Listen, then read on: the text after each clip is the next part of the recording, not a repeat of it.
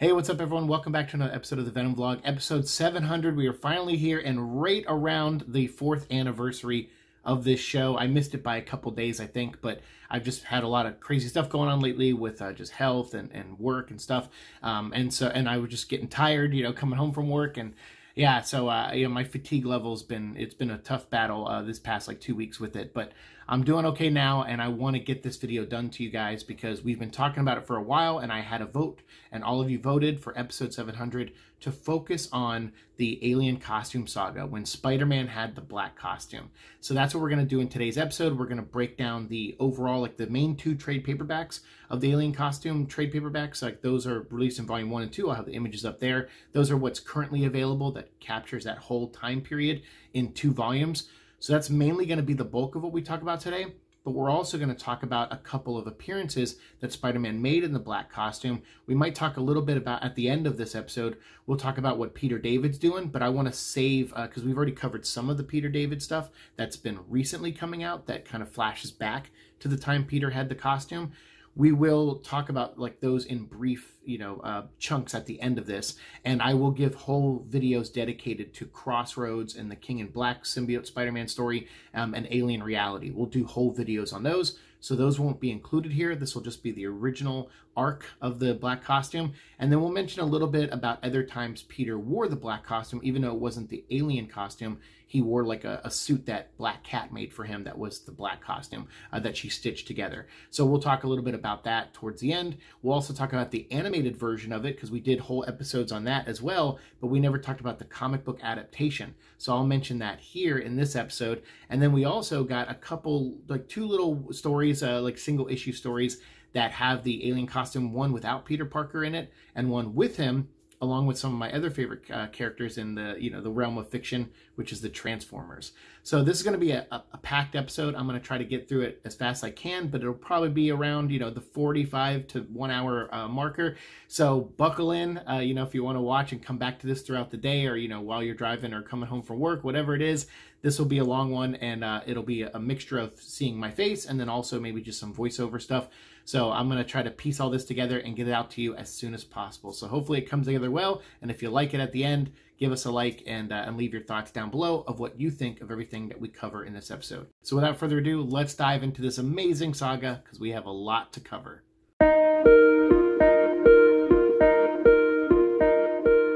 So the place that we're obviously going to start is the original. So this series, or this storyline, ran across a number of Spider-Man books and Marvel team-up book, which starred Spider-Man at the time as it was nearing the end of its run around issue 150. So those last 8 issues or whatever, and then we have Amazing Spider-Man, we have Peter Parker Spider-Man, and then they even launched the Web of Spider-Man with #1, and that's where the alien costume comes back to join with Peter Parker, and that's where we get the great scene at the church and stuff with the bells and everything, where Peter separates himself from the suit. So there's a lot to cover here. I'm going to have all the issues listed right there. Those are all the issues that we're going to be talking about. Some of them I'll go into detail about, some of them I won't. Things I might just graze over as generalizations. So I'm just going to kind of go off the cuff here. I didn't really script anything, but I have some images on screen to kind of remind me of certain beats and stories and stuff and issues that I might focus on. So at this time, let me just set the stage here. Secret Wars is where this really all began. And so we'll start there with just a couple images that are, reprinted in the first trade paperback of the Alien Costume Saga. There was a story called Secret Wars in the 80s where this being called the Beyonder showed up, and he had all this power, and he wanted to know what was really more powerful, good or evil. And so he picked some villains, he picked some heroes from Earth randomly, and brought them to another world, battle world, and had them fight each other to see who would win. There was both the comic book version of this, and then later on in the 90s Spider-Man cartoon, they did an animated version of it, which had some cool characters. I love that Spider-Man chose Storm in the animated one because he got to pick the people that went with him. And he said, there's a girl who could control weather on the X-Men. I think she would be a great ally to have, so let's bring her, which was really cool. So there's been animated adaptations of this. There's been other comics, Secret Wars 2 and everything. But the original Secret Wars had a scene where Spider-Man's costume got ripped in battle. He goes back to their I guess their resting area. They were given an area where they can rest. And Thor and some other characters had their suits, Hulk and stuff, had their clothes healed up or like restitched using some technology from one of the devices that the Beyonder created. So they're like, oh yeah, in the room over there, you can fix your costume. And Spider-Man's like, great. So he goes in there to fix his costume. And of course, Peter Parker goes to the wrong machine because obviously Parker luck, he's not, it always happens to him. He goes over to a machine, sees some ooze in there, goes and presses a button, and the ooze releases and bonds with him. And he doesn't know it's bonding because he doesn't know it's a symbiote.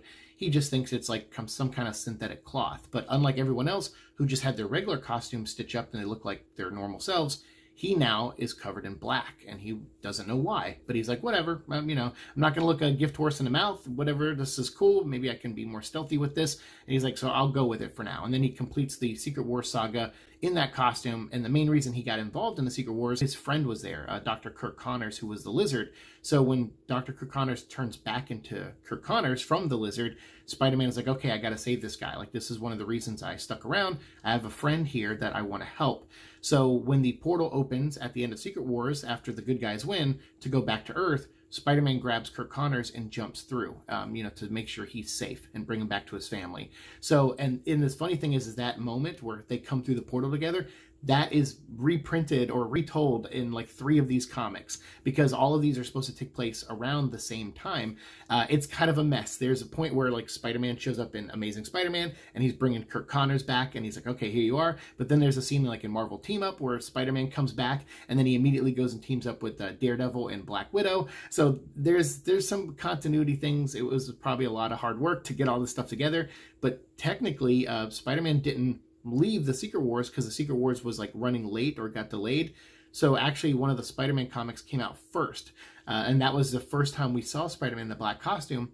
And for like a month people were like, I don't understand, like, why does he have a black costume? And it's like, oh, we have to go read Secret Wars to find out, and that story will wrap up soon, so there was again some release and scheduling issues, but overall, these 2 trades put everything in order.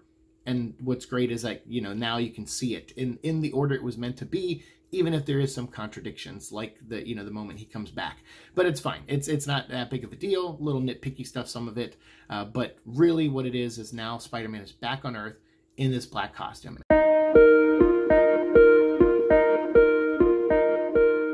And where did that black costume come from? Did Marvel just come up with the idea? No, actually there was a gentleman named Randy Schueller who actually created this idea. He was a fan. He wrote in. He said, it'd be really cool if you guys changed Spider-Man's costume, even for a little while. I was thinking something like this. And he drew like a black costume with a red spider on it. And Marvel was into that. The editors at the time were like, hey, you know what? This is pretty cool. We like this look. We may use a variation of it. Do you mind if we pay you, like, I think they paid him like $200 and something. They were like, would you like to have some money and, just for giving us the idea? And Randy was like, sure. And so Marvel paid him and then went and made the black costume, and they changed the red to white, obviously. And that's how we got this character. So there is a Randy Schueller written Spider-Man book after all these years, because that guy, he just got 20 bucks or something like that. He didn't make a lot of money. And look how popular the black costume is. And then Venom coming from that, like, that guy should have got probably a lot more money. I don't know. Maybe he did. I don't know the behind the scenes stuff. Maybe Marvel, gave him something later on or whatever. But what they did do is they let him write a solo black costume Spider-Man story, like his version of it, I guess. And that is available out there. I'll put the cover up there, and we will do an episode on that at some point in the future. But I just want to at least mention that in this episode that it exists, because we never covered it yet. And I wanted to do this episode before we did. So that episode will be coming up at some point in the near future. So Randy created this suit, gave it to Marvel. They wanted to use it. Originally, they had an idea for a synthetic suit for Iron Fist, I guess. And then those ideas changed, and they got this drawing, and they said, let's put it on Spider-Man. I think that'll be a more fun character to do it with. And I think they were right.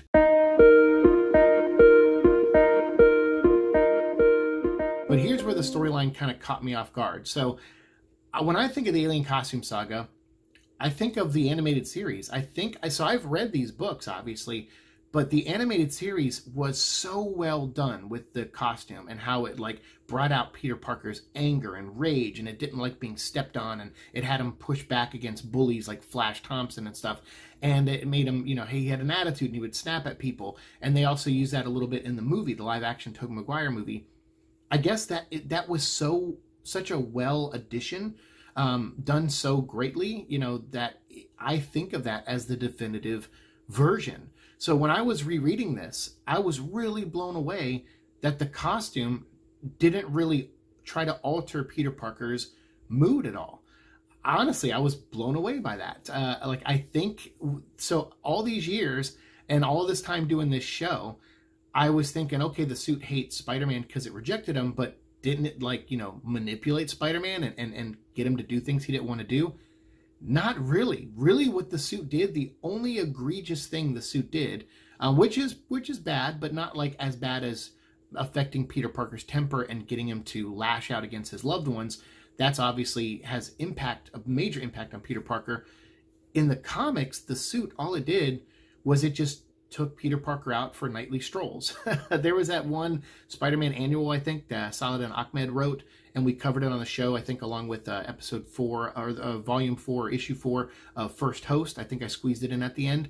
There was a short story that came out that was set during this time period where it was Spider-Man, you know, falling asleep, and then the suit goes out at night and fights crime, and it fights the, I think it's Hammerhead it fights, and it gets involved with the Black Cat. So it was kind of adding on to this, you know, time period, like adding a little story, but it didn't really add too much. And we've seen that 100 times in this, where Spider-Man just gets taken around, you know, while he's asleep. And so I didn't think it added anything extra. But then when I look at this, I'm like, oh, well, I guess that makes sense now. I kind of take, you know, going a few steps back on my breakdown or review of that issue, because that's all it was. Like, I was just blown away. I was like, wow, I thought there was emotion involved and stuff, and it's truly, when the suit, the reason it knows anger is because of Peter Parker. Peter Parker rejects the suit, and that teaches the suit those emotions, you know. So I just was like blown away by that. I don't know, there was a part of me that always thought that it hurt Peter Parker through making him hurt his loved ones, but that's just because the animated series did it so effectively, and then the Tobey Maguire movie built off that concept, that I thought that was just the true concept. So when I was rereading this, I was blown away. All these years talking about the alien costume and the relationship with Peter, I was blown away to just read this and go, wow, all it did really was wait for him to go to sleep, and then it would, you know, borrow his body and swing around town with it. Like, that's pretty crazy, and it would keep him asleep. So again, that's egregious, and that's not a great thing to do, because it's basically doing things to Peter against his will. And it did affect his relationships in the way that he was always tired. He was like, man, I feel like I've been swinging all night, or I feel like the rhino punched me, or whatever. And it turns out all that stuff was happening. So anyway, I just wanted to go on a side tangent there, because I was just blown away that was all really that the suit did to Peter, was that it just wore him out, and it used him at times to go out and continue his work as Spider-Man. It wasn't like it was going out there and trying to really hurt people too much. It was just going out there because that's what Peter Parker did. And it was like, hey, I like doing this, and he's asleep, and I want to keep doing it. So some nights it would go out with Peter. And then in some of the recent stories, you know, the Peter David stuff and the Saladin Ahmed one, it would go out without Peter, you know, and then come back to him. So I don't know. I just thought that was interesting. And some of you are probably going to be like, yeah, no duh, idiot. But, you know, trying to keep all this in my head sometimes is not easy. And I just thought there was more to it than that, but there wasn't. So I found that neat and interesting. So as you know, you go through this, we have the story where, you know, he has the black suit in Amazing Spider-Man. He comes back, he sees the two kids arguing in the alley, like the couple, and he goes and takes them on top of a building, and, you know, tells them, like, you know, they should appreciate each other more, and, you know, blah blah blah, kind of gives them a little spiel. And then he swings out like, now I'm back, the Amazing Spider-Man. And obviously a lot of this we went over in the Chillers stories, which I'll have the part 3 coming up soon too, now that we've done this episode. So we've been breaking down, there was a junior novel kind of thing in the 90s, but printed like a comic book, that was called Chillers, and it was like a 90-page version of this story, and I've been doing like a read-along of it. And so I have those first 2 episodes I'll put down below if you want to check it out. That'll be more in-depth of some of the beats in the story, and then I'll have part 3 up very, very soon, and then maybe I'll come back and add part 3 down there for those of you who are watching this, you know, after I record part 3. So yeah, you have Spider-Man doing that, and then you immediately have him teaming up with people. So in Marvel Team Up, you have him with Spider-Man teaming up with Daredevil and Black Widow. And the weird thing is, the Spider-Man's barely in this issue. Like, it's him coming back, you know, with Kirk Connors, and then Daredevil's working a story or a case, and then he's like, you know, representing someone as a lawyer, who he kind of makes a deal with the Kingpin, you know, to kind of get him, found innocent, and that was basically, I guess, so Daredevil can go beat him up later. That's kind of like the Ben Affleck movie, where if someone was found guilty, he's like, all right, or found innocent, he's like, all right, I know you're guilty, but you're found innocent, and you're going to go on the streets now, and now you're not my problem anymore as Matt Murdock, you're Daredevil's problem. So it was a little bit of that, but Spider-Man calls, Daredevil out on that. He's like, hey, that's not the right thing to do. You kind of got in bed with the Kingpin a little bit to make this happen, and that's not the Daredevil I know. And Black Widow's like, screw him, screw Spider-Man. Like, sometimes you gotta play in the gray area. And Daredevil is not sure if she's right about that. He's like, well, maybe not. Maybe having high morals is not a bad thing. So I kind of like that. That was great. So again, it's not the suit negatively having an impact on Peter's friends. It's Peter still doing heroic things while wearing the black suit. The main thing that's going on around this time is actually Black Cat and Peter Parker, or Spider-Man, have a relationship. So Peter and Mary Jane have broken up, and they haven't really been talking to each other too much. And Peter's also having disagreements with his Aunt May. He told Aunt May that he's dropping out of grad school so he can be a full-time photographer, and she does not like that because it's going to affect his future. So I loved all that. All that drama is really, really great and really well done. And then Black Cat, who is kind of more in love with Spider-Man and doesn't really find Peter Parker that attractive, but she still likes Spider-Man, and so she's kind of, been flirting with Spider-Man, and now they're kind of dating, but as superheroes, But Black Cat does have a secret. She went to Kingpin. Spider-Man doesn't like people who make deals with Kingpin, but Black Cat around this time, or right before this, lost her powers. Like, she had some powers, and then she just became like a normal cat burglar. So she went to Kingpin, and he used some, villain trickery and magic and stuff like he was looking into to try to, help his own situation to be more, rich and all this other stuff. And he found this totem, I think, or something to give Black Cat her bad luck powers back. So that's what's going on. So anyone around Black Cat just at this point is starting to have bad luck. That's when she wants to use her powers, but she doesn't activate them, or they don't activate around Peter because she loves Spider-Man. So that was another a neat addition around this time, that Peter is not dating Mary Jane or Gwen Stacy. He actually is dating another person with powers and who runs around at night in their pajamas like he does. So the Black Cat relationship is really well done here. Hobgoblin is stealing stuff from Oscorp. Norman Osborn obviously is dead at this point in the comics, but Harry isn't.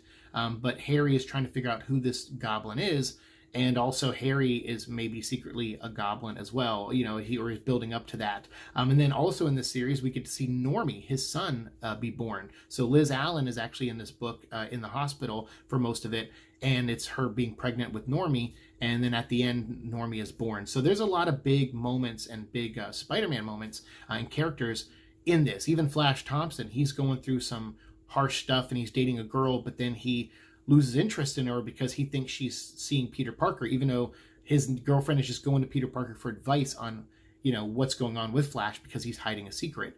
And then he turns out he's trying to play football again. He's trying to relive his glory days, and that brings him back across the path of Betty Brant. So he starts dating Betty Brant again and breaks up with that other girl. But he's not really that clean about it. Like, he's kind of like, oh, okay, that girl clearly doesn't love me anymore, so now I'm just going to go date Betty Brant. And really, it was just a non-communication thing.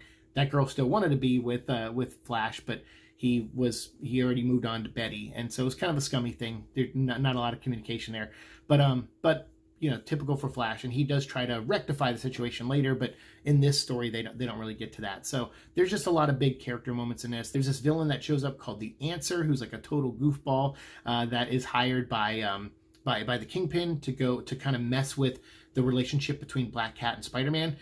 Kingpin learns that Black Cat has is in love with Spider-Man, and that they're together. So he's like, okay, I don't know who Spider-Man is. I don't know his secret identity, but I'm going to still manipulate Black Cat so we could hurt Spider-Man and get him off his game, And that's kind of what he thinks he's doing. But when Peter goes to sleep, he is off his game a little bit. But when he goes to sleep, the suit is still taking him out there and still stopping crime. And Kingpin's like, I don't understand. I thought we're messing with him mentally, but the suit is out there actively stopping some of these crimes that are inadvertently affecting Kingpin's work. So it's making him more, getting more aggressive. And he's like, no, we got to shut this down. We got to keep Spider-Man distracted and out of our way. So he brings in this guy named the Answer to help out. But then also like Jason McIndale, my favorite Hobgoblin, he shows up as Jack-o'-lantern because he was Jack-o'-lantern at this time. So there's part of that. There's a team up with Spider-Man and Captain Marvel, but it's the Monica Rambeau Captain Marvel, who I really like.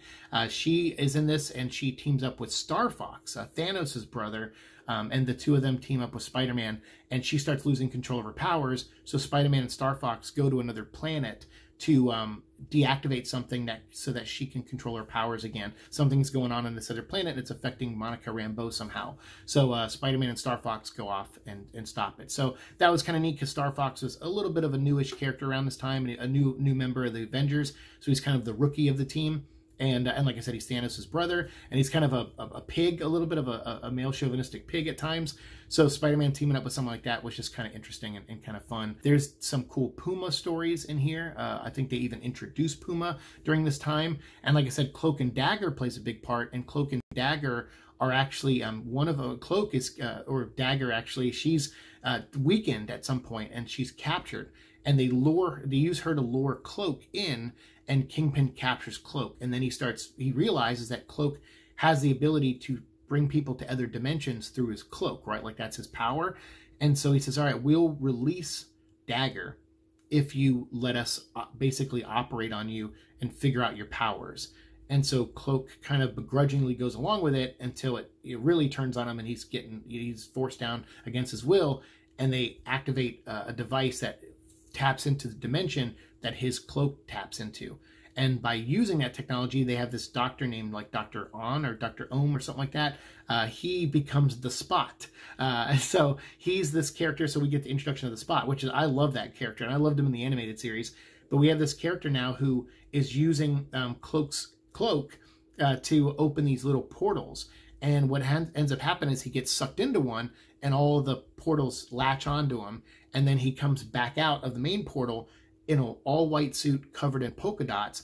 And those polka dots, literally, he puts his hand in, and it goes into that dimension that Cloak is from, or sends people to. So really, really neat. There's a lot of cool stories in here, a lot of new characters, like I said, Puma, the Spot, and then you have the transition. I think this is the transition from Jason McIndale from Jack-o'-lantern to the Hobgoblin, but they don't really reveal in this, at least, who this Hobgoblin is. Obviously, there's been different speculations. I think this is like, people thought it could be Ned Leeds at one point earlier in the comics, and then now, is this Robert Kingsley back or whatever? So this is starting to do that transition of the new Hobgoblin and how he's taken stuff from Oscorp and Harry, and that obviously angers Harry and gets him to want to get more involved with that side of his father's, life, and becoming the new Green Goblin himself one day. So just a lot of big moments. Like I said, just this book is full of big moments. A lot of cool team-ups in here. Spider-Man teams up with Alpha Flight because they need to protect or save Marina, who is captured by these villains. One of the villains, I think he's from the Alpha Flight comic books. So there's a great team-up with Spider-Man and the Alpha Flight. You get the conclusion to the Answer story. Black Cat fights against the Answer, and then fights against Kingpin, forcing a confrontation between Spider-Man and Kingpin, to where Spider-Man shows up in the black costume and says, look, like, I don't want you messing with, Black Cat anymore. You need to stay out of her life. I found out about her. She, comes clean with Spider-Man and tells her, I got my powers back. She fights it at first. She's like, I don't want to. But eventually she gives in, and Peter finds out that she's been hiding the secret and that her powers came from Kingpin. So Spider-Man goes and basically threatens Kingpin, fights him, and says, look, and beats him kind of, and says, look, if you come back for Black Cat, I'll come back and shut you down for good. And so he's like, okay, fine. I will leave Black Cat alone. It doesn't matter. What I was trying to do to you didn't work anyway. He's like, so fine, you won this round, Spider-Man. Get out of my hair, basically. So he kind of, releases Black Cat from her deal with him, I guess, or whatever. But she still has her powers, her bad luck powers. So that storyline kind of gets wrapped up here. There's a Spider-Man team up with Iron Man in this, where, again, Spider-Man's in a black costume. And then, of course, we got Puma, so there's some cool Puma moments, and Puma beats the crap out of Spider-Man. He's kind of shows up like a Kraven the Hunter type and beats the crap out of Spider-Man. But this first major section of the saga ends where Spider-Man, it's like a dream, like the dream sequence. They recreated it in the animated series too. They did a great job. But this famous cover here, where the two suits are pulling Peter Parker, it's such a great moment. In this one, you have Peter talking to Mary Jane. He's kind of broke up with Black Cat. They're friendship, his and Mary Jane's friendship, is a little bit on the outs still. She learns that Peter has been hooking up with Black Cat, even though that relationship is starting to fall apart as well. And then she also is trying to talk Peter, talk some sense into Peter, telling him to go see his Aunt May. And she's like, go see Aunt May. She loves you, and she's really upset right now, and you keep avoiding her calls. And he's like, I'm trying to talk to her, but, about school and everything, but, she's not answering my calls or sometimes, or when I call and talk to her friend, the guy in the wheelchair, like, who's a friend of Aunt May's at this point in the comics, he's like, she won't answer the phone. And he's like, so I'm trying. He goes, but, she's mad at me for giving up on school. And he goes, but I want to have a full-time career. I feel like I can make more money taking pictures of Spider-Man, and now that he has this new suit, the newspapers are selling, and I'm getting a raise and stuff, as long as I don't show up too tired, and actually get the job done. So just all the drama for Peter Parker's life in full here, and done really, really well. I think that was some of my favorite stuff in this, was the relationships between the characters. And it was surprising, like I said, because I thought he was going to be pushing these people away because the suit was making him be more aggressive. But that's not the case. Like, it's just standard Peter Parker, and he's pushing people away for different reasons. He's finding out that Black Cat had secrets. Him and Mary Jane, already broke up. So trying to hang out with your ex sometimes is not easy. And then she's trying to talk to him about his aunt, and that relationship is falling apart. And then Peter's showing up to work tired, so that relationship is falling apart at times, because they're like, why are you late? Why are you so lazy? What's going on, Peter? You're not taking pictures. Like, what's happening? So all these things are falling apart, but it's like some of the suit's responsible for some of it, but not for everything. And I just was surprised by that, but I thought all that stuff was really well done. So this issue where Spider-Man realizes, he goes to the Fantastic Four and he says, I've been really sleepy lately. Everything's going on. I'm so tired. Can you test this suit? I got it on Battle World when we were doing the Secret Wars. So, Mr. Fantastic, can you scan it? So him and, Human Torch are there. The Thing is not in the Fantastic Four at this point in the comics. He stayed behind on that world, or he stayed behind in space, I think, and didn't rejoin the Fantastic Four. So they have She-Hulk on the team. And then also around this time, Sue Storm, I think this is during the John Byrne era, Sue Storm, Invisible Woman, she had lost a child during childbirth. And so that actually pops up. There's an issue where Spider-Man is teaming up with the Human Torch, and he tells that to Johnny. Like, Johnny has been hypnotized, and so Spider-Man's like, maybe if I make him angry, he'll like snap out of it. And so what does he do? He says, he's like, of course the Thing didn't come back. The Fantastic Four are lame, and that doesn't upset Johnny. But then Peter says something really mean. He says something like, I'm glad your sister had, lost the kid, or something like that. It's something really, really mean. It was not inspired by the suit. It was Peter trying to say something that was so awful that it would make the Human Torch mad, which would break the hypnosis he was under. And it did. Obviously, it worked, because that's a horrible thing to say to someone. And I thought way out of character for Peter Parker. So that's why I thought maybe the suit made him do it, but I guess not. So he turns and, punches Peter, obviously, but then he snapped out of it. And Peter's like, look, I didn't mean that. I'm so sorry. He's like, I'm trying to wake you up. And he's like, well, yeah, you did, but God, what a horrible thing to say to me, it was a horrible thing. So that's why Human Torch is here with Mr. Fantastic, trying to help Spider-Man, because they realize the suit is alive. And I think that's really cool. My friend Nate was telling me about this the other day. He's like, I love the black costume saga, the alien costume saga, because that was the cool twist on it, was that Peter Parker had this new costume for, months, and then he realizes it's alive. And that's this point in the story where, he finds out, holy crap, this suit is actually alive. So he separates from it. He tells Mr. Fantastic, get it off me, get it off me. So they shoot sonic waves at it. And that's where we find out that sound disrupts it, and fire disrupts it, because Johnny Storm is there, makes a circle of fire around Peter, and they separate the suit from Peter Parker and, put it in a cylinder, to trap it. And then Spider-Man's like, oh my God, he's like holding his face. He's like, no, don't look. And I think Johnny knows who he is at this point. So they're like, it's okay, Spider-Man, you're okay, you're fine. And Spider-Man's like, oh my God, I can't believe that. This whole time that thing was alive. It was taking me out for joyrides at night. That's why I'm so tired. He's like, oh my God. He's like, thank you for helping me so much. He goes, but I can't go home like this. Do you have, I don't know why he didn't just ask Johnny for spare clothes and just walk home as Peter Parker. But he's like, I need to get home fast, or I need to go check on Aunt May. Something urgent was popped up. So he's like, I need a costume. So they give him an old Fantastic Four costume, and they put a bag over his head. So this is where we get the amazing Baghead Man. So yeah, a lot of, like I said, a lot of big, fun things happen in this run, and iconic things, I feel, happen in this run. And then, so this book ends with the suit, in the cylinder, pissed off that it was separated from Peter because it thought it had a good thing going with Peter, and clearly Peter didn't feel that way. So this is where rejection and the feeling of rejection and isolation come from, because now it's back in a jar like it was on Battleworld, and Peter and his friends were the ones that put it there, and that's why it starts building a hatred towards Peter. So so I love that. So that's where this first book ends. And then there's a bunch of cool artwork in the back, because some of these stories were reprinted in the 90s when they did Marvel Tales. So I'll flash a bunch of those covers up there so you can see those covers, because I thought they were really great. And the artwork, I think some of it's by Ron Lim, is beautiful. It's really, really nice artwork with the suit and everything like that. And the Rose, who appeared in the book as well. And then some of the team-ups. And then you have the first version of this in trade paperback, which has that pink cover. It says the Alien Costume Saga. You had that one, and then you had the big magazine thing. So I'll have all those covers up there, which are really, really neat. So that was volume 1. That's just volume 1 of this. But before I get into volume 2, I do want to talk about the Peter David stuff and just touch on some of the stuff that takes place technically between this volume and the next volume of the Alien Costume Saga.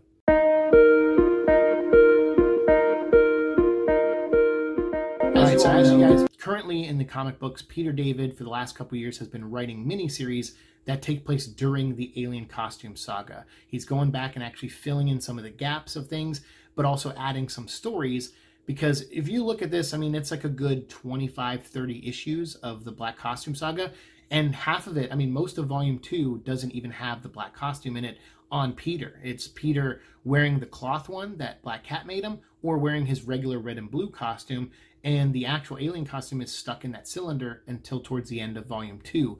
So there is a whole bunch of time there, like about 2 or 3 months in the comics, where Peter didn't even have the suit, and it doesn't even come back to him until Web of Spider-Man #1 when that launches. So there is room to add stories. So before the suit gets separated from Peter, like we just talked about, these stories take place. You have the Symbiote Spider-Man miniseries, which we already discussed on the channel, and I'll put a link to that down below, and that's like a Mysterio story where Mysterio kind of learns the suit is alive before Peter does. So that's a really great story that's out there. There's also the Absolute Carnage Symbiote Spider-Man one-shot, and that one took place, you kind of see through the eyes of a reporter that actually wore the black costume. There's a time coming up where when the black costume escapes from the Fantastic Four building, it bonds to a New Yorker, a guy who's walking around New York, and it turns out that guy's not really a New Yorker. He just moved to New York, so he's brand new. He just got off the bus, and the suit bonds with him and takes him for around looking for Peter Parker's apartment, which is pretty neat. So that happens. That actually happened in the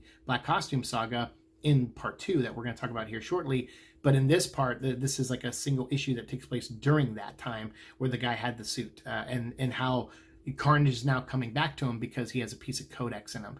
And I just thought that was crazy that they actually referenced this guy, because obviously Ben Reilly had bonded with Carnage at one point, but yet he was not ever addressed in the the Absolute Carnage or the King in Black storyline.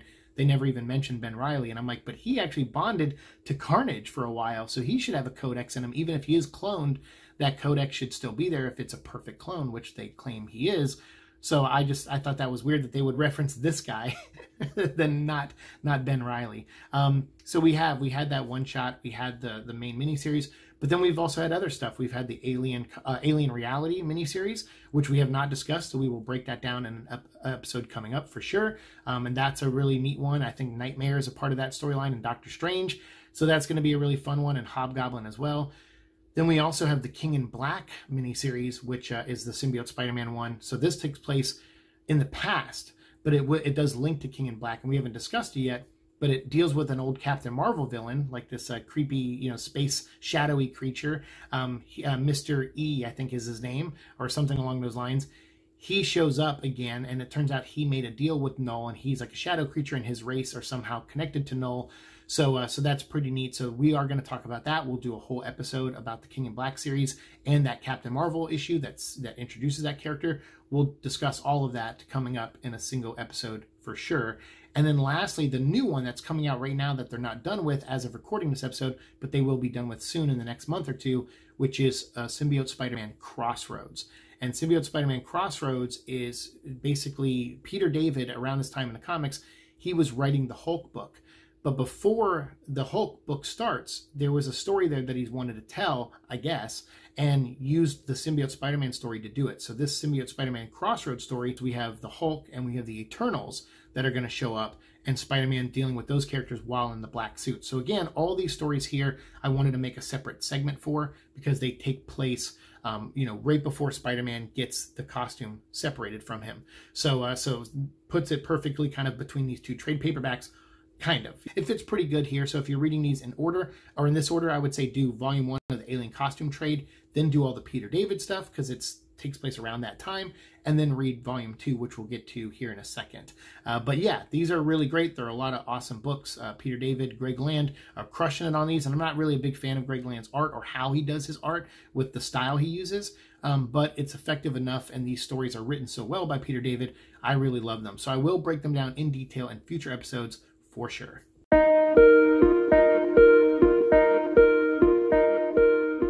Also, I want to take this minute before we get into volume 2 to talk about 2 other comic books that deal with the suit. So let's say this is a drifting continuity story, right? Like maybe, I guess both of them are. So the first one came out in like a little digest sized book that had Thor on the cover wearing the symbiote. So let's say this is when the symbiote has been captured, and for maybe a day it breaks out and it bonds to some of the Avengers. Again, this isn't really canon or really continuity, but this was just a fun little short story I read in one of these books that we never really covered on the show here. So I thought I'd squeeze it in here because it's just kind of mindless fun, where the suit gets out, like there's a janitor, like, mopping around it, and it accidentally bumps into the case or cylinder. It gets out and it bonds with Doctor Strange. It bonds with Captain America, I think, at one point, and then also Thor.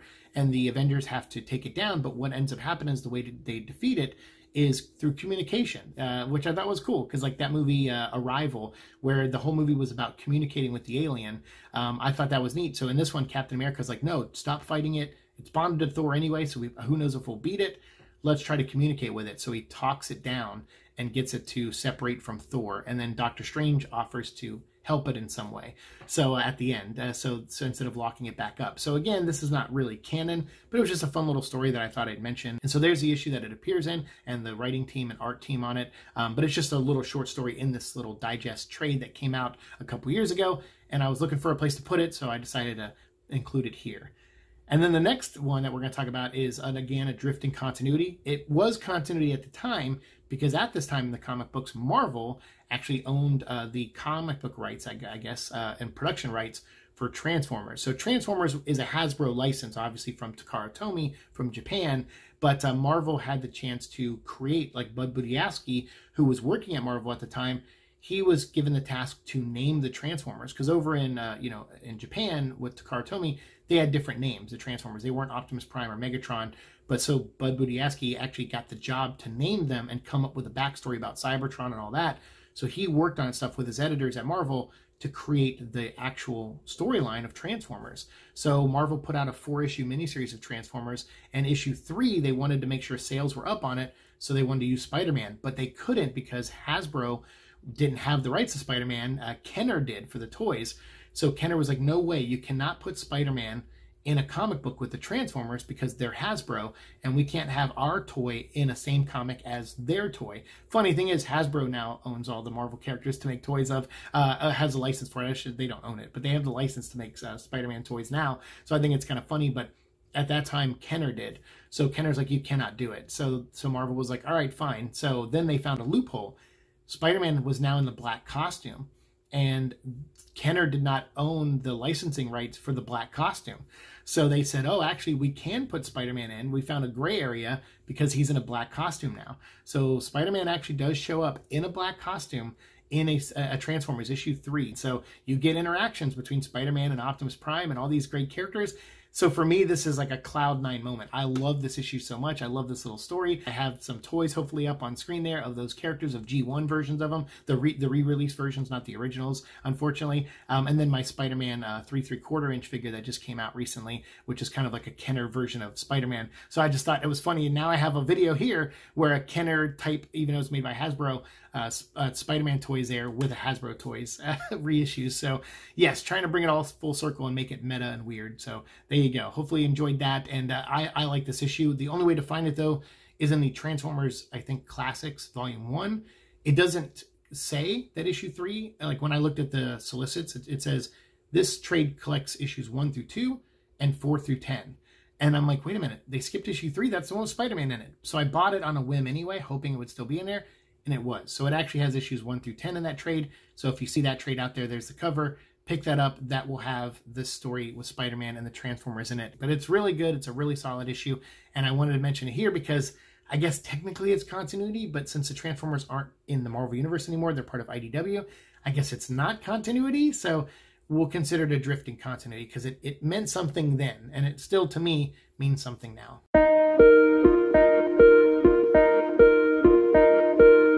Next up, we have the second volume of the Alien Costume Saga. So I have the cover up there, so you can go find it online or on Comixology, wherever you want to buy your comics. But yes, pick it up. It's really, really good. This one, though, I will say, not a lot of black costume in it. It starts off with a Spider-Man team up with Nomad, and he is wearing the black costume. So I guess this technically takes place before he got separated from the suit. But this is a really great story, this Nomad story. And then there's like an Amazing Spider-Man issue in here that's post the suit getting taken away. He's dealing with the Hobgoblin, and he realizes, okay, this guy is a problem, so I'm putting on my red and blue pajamas again, and I'm going to go out and try to stop him. So over the next few issues, we have the Answer come back. We have the Cloak and Dagger stuff. We have the Spot getting introduced. We have Silvermane being resurrected by the Kingpin. There's a lot of stuff going on, and Cloak actually delivers Silvermane to Kingpin to try to take down Kingpin so he can distract him enough to go save Dagger. So I thought that was pretty cool to use Silvermane in that way. But Silvermane's back with the rope. You know, he died as an old man, but he's back, you know, hooked up to the robotic body and stuff. So so there's really neat stuff. There's also an issue where Spider-Man meets the Hermit in an issue of Peter Parker Spider-Man. And it's basically this guy who is a hermit. He doesn't like to go outside, and then when he does, he gets pulled into this like criminal empire thing where he ends up trying to go rob a bank and stuff. And Spider-Man gives him some advice at the end, and then the guy says, you know what, I will do that. And so he goes off and just becomes a face in the crowd, and it just is a hermit, you know? So I thought that was kind of neat. It was just a really cool issue. And this trade also features the Spider-Man and Human Torch team up that I mentioned earlier, where Spider-Man says that horrible thing to Human Torch to break him out of that spell. But in this, you start seeing the costume. So this is the issue where they start, at least for one page in some of these issues, they cut to the costume at the Fantastic Four Baxter building, still in that cylinder, trying to figure out ways to escape. And it's hatred building towards Spider-Man. So this is where that starts setting up. And then you have Spider-Man teaming up with Thor. So that's a really fun one because Thor actually throws his hammer and Spider-Man webs it and gets yanked, you know, to go and like hit some villain with it. So so really cool stuff. I mean, just like some of those moments I think we've seen in Endgame where they did that, where the hammer went and Spider-Man webbed to it and got pulled away. So so yeah, just a lot of neat stuff. The Scorpion shows up in this issue and fights Spider-Man in one of the annuals, I think Amazing Spider-Man annual. So all these are really great stories, but not a lot of them deal with the black costume. Like I said, the black costume is mainly in this. Either it's Spider-Man in a cloth costume, or it's the black costume in the cylinders trying to figure a way to break out of the Baxter building. And that's really all we get in most of this. J. Jonah Jameson is getting remarried in this one, and he's having like some drama between him and his son John, who's like not sure about his dad getting remarried, you know, because he thinks it's a betrayal to the memory of their mother, his mother or whatever. So I thought that was really well done. And then at the end, John gives his blessing. So that was a really cool issue, really good annual there with Scorpion. And Scorpion, of course, showing up, try to take his revenge on J. Jonah Jameson, because he's the one who kind of helped, you know, get Scorpion made. He wanted to make his own super costume person and fund it to take down Spider-Man because he thought Spider-Man was a criminal, and he ends up help creating a criminal. Definitely one of the biggest stains on J. Jonah Jameson's record for sure. So I like that this issue, this marriage issue, dealt with that, like dealt with the Scorpion coming back in.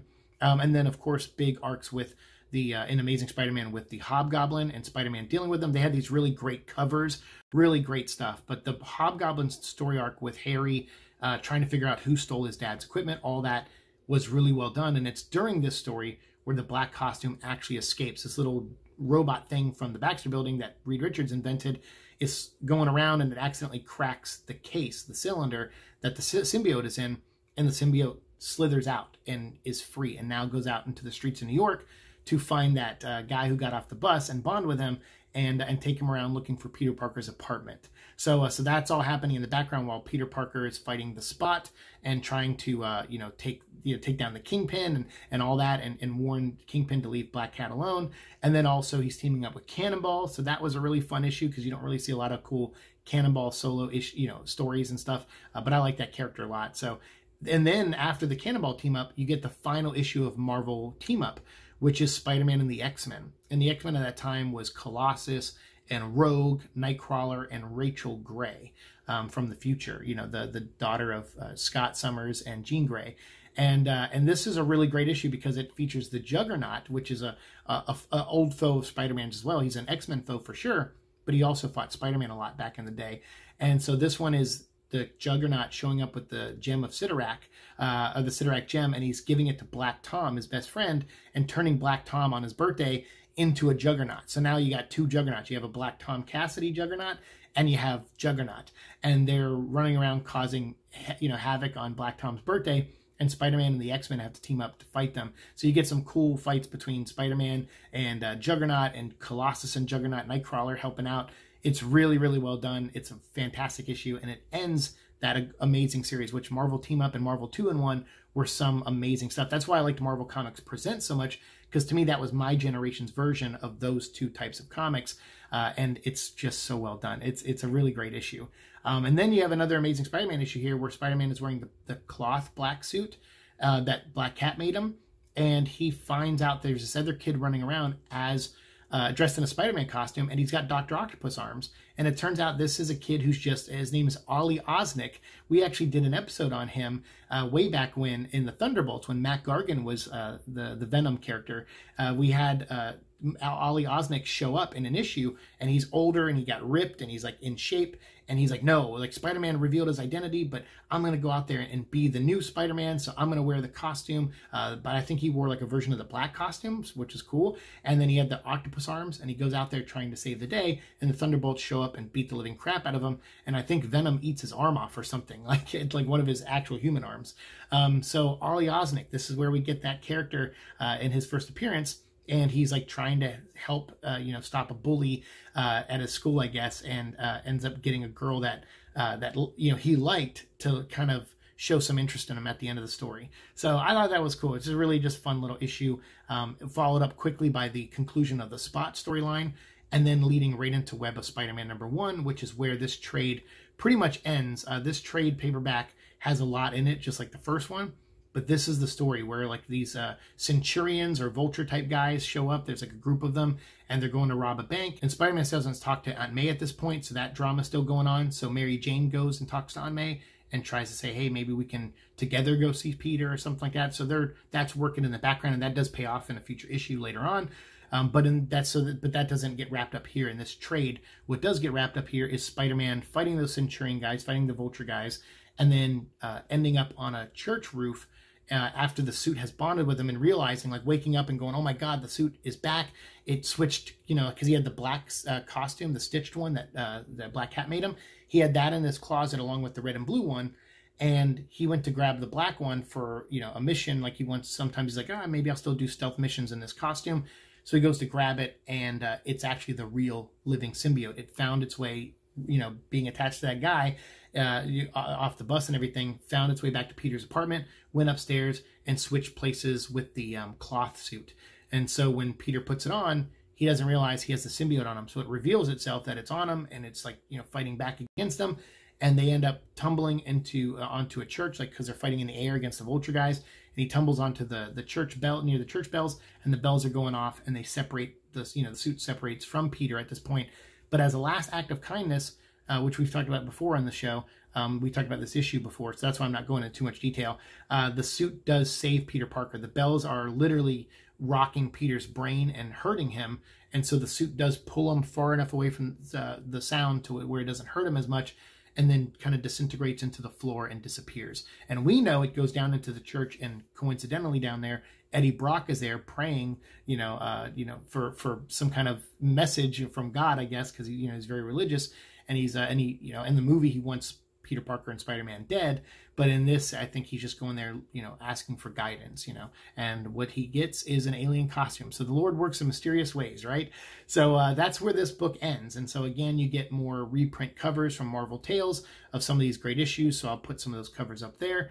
And this is just, it's really well done. I mean, I thought this was fun. I just was surprised that it didn't get into the aggression part of things, and that's where the next section of this episode we're gonna go into, is the animated version. But before we get there, let those covers up there play, and just say my final thoughts on this were that it did surprise me. I was surprised the suit, all it really did was take Spider-Man for joyrides, but that did have effects on Peter Parker's life because he was so tired. So overall, though, even though I was surprised by that, I still liked how a lot of this handled some continuity issues, some things in here that aren't really well done, but the team-ups were really great. I love seeing Spider-Man with other characters and bouncing off other characters that have different personalities in them, like Cannonball, for example, or someone who's sometimes as immature as him, like Human Torch. Like, I liked that. I thought that was fun. And even though I don't say Spider-Man's immature all the time, he's definitely a guy who's about responsibility, but at times he can be kind of a kid too, and I liked, seeing him and Human Torch team up. That's always fun. But seeing Spider-Man team up with like a womanizer like Star Fox, but then also teaming up with Monica Rambeau, who's very headstrong and very, very powerful person, but isn't in control of her powers. All these things, all these team ups, the X-Men, like all that stuff was some of my favorite. But also the actual character drama with Peter Parker and his loved ones, I thought was really well done, even though they weren't mostly affected coming from the suit and its effect on Peter, except for the tiredness, and that affected his job at the Bugle. But his actual relationship with Mary Jane and Black Cat and Aunt May, those were already there, and he was just dealing with that. And I thought those were all some of the best stuff of these issues, in my opinion.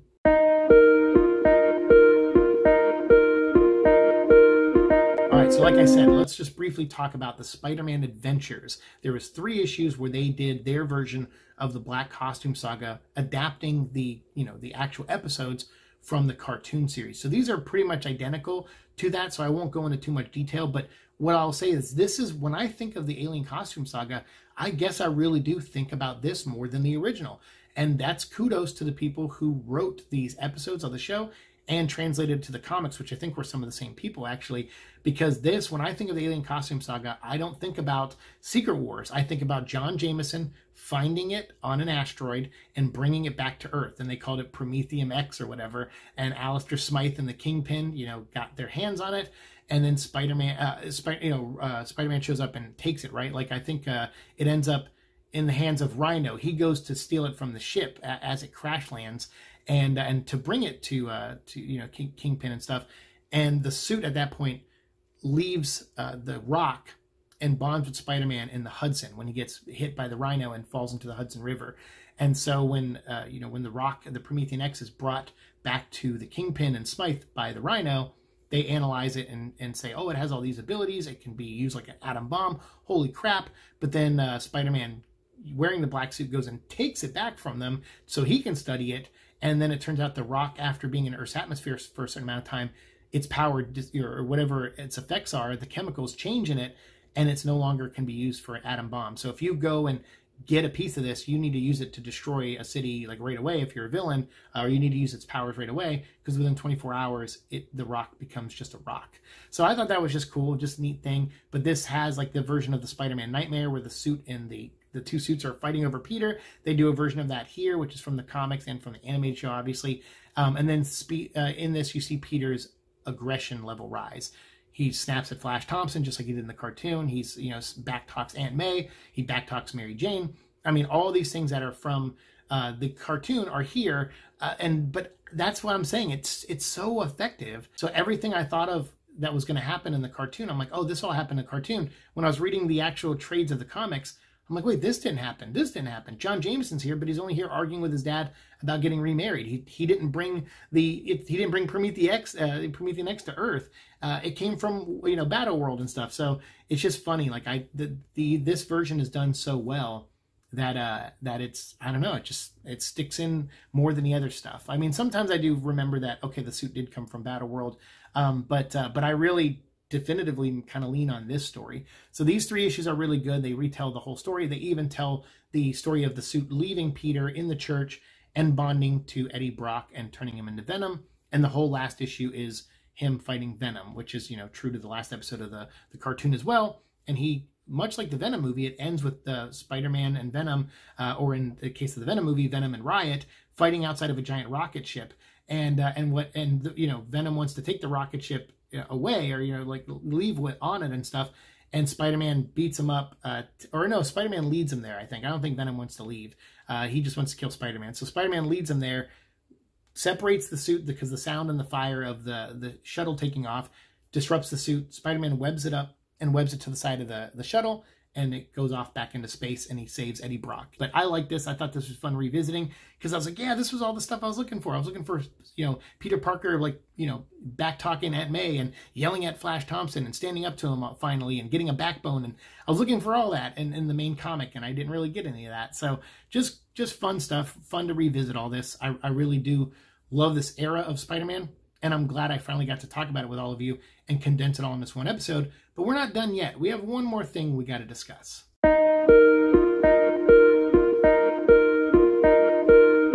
So like I said, there is a cloth version of the black costume. So after Spider-Man's time in the alien costume and fighting Venom after all these years, there were times in the comic where Spider-Man has gone back and worn the black suit.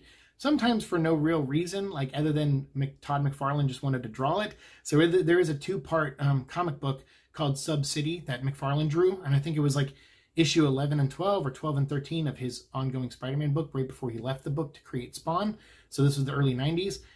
And there's a story with Morbius underground in the sewers of New York, and Spider-Man fights him, and he goes in the sewers wearing the black costume to fight Morbius.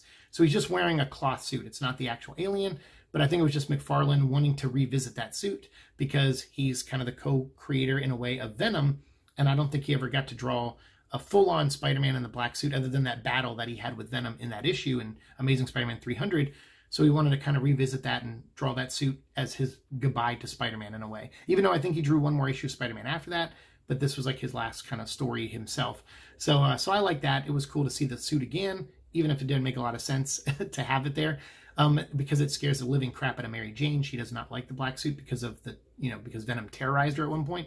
But there is a point later on in the comics called Back in Black, which they released also in 2 big trade paperbacks, where this was after Spider-Man revealed his identity to the world during Civil War, and before he does the One More Day thing, where he makes a deal, him and Mary Jane, with Mephisto to undo their marriage and everything and undo everyone's memory that Peter Parker is Spider-Man. So this takes place between those events, and in this, it's Peter wearing the black suit again, because once he revealed himself to be, Peter Parker, Spider-Man, then the Kingpin hired an assassin to try to kill Peter, and Peter's spider sense warned him of danger, and he moved out of the way, and the bullet went by Peter and hit Aunt May, and nearly killing her. So she's in the hospital on life support at this point in the comics, and Peter can't even go visit her because he's now wanted, because his identity has been revealed. Superheroes have been turned against because of Norman Osborn taking over as the Dark Avengers and stuff. So Peter couldn't really go and be with Aunt May at this point. So Mary Jane could, but Peter couldn't. But they even still, there were still villains looking for them. So even Mary Jane wasn't safe. So they had to bring her into a hospital as like a Jane Doe and try to get them to not ever release her information. So there was really good storyline, but Peter wears the black suit again, and he's basically going to get revenge on Kingpin for hiring that assassin. So it's well done overall. There's some neat story beats in this. There's one story that I like that most people don't, where Peter Parker goes and talks to God, which is neat, or God just shows up and starts talking to Peter. But that's also because right after that, Peter makes a deal with the devil, and I think this is God trying to warn him that something bad was coming. So, but all that's been retconned now, kind of, by Nick Spencer, so we don't need to get into that. But if you do want more Spider-Man in the black suit, there are stories like that, the Back in Black. He's not wearing the alien costume, but he's wearing a cloth one. So you can definitely check that out if you want more Spider-Man in black costume. Even if you don't care it's a symbiote, if you just like the look, those trades are out there as well, and is that McFarlane 2-part story.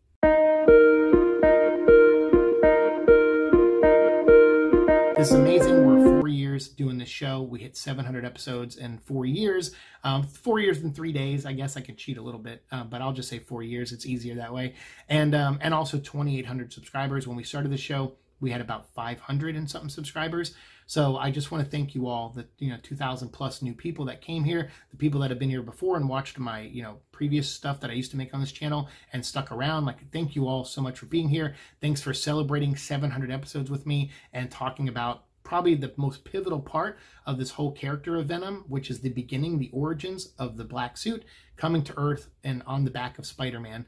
I think this was really fun to examine and do it all in one episode. I hope you enjoyed yourselves, and if you did or didn't, whatever the case may be, like, dislike, but comment down below. Let me know your thoughts. I'd love to hear them, and we'll continue the conversation as always down there.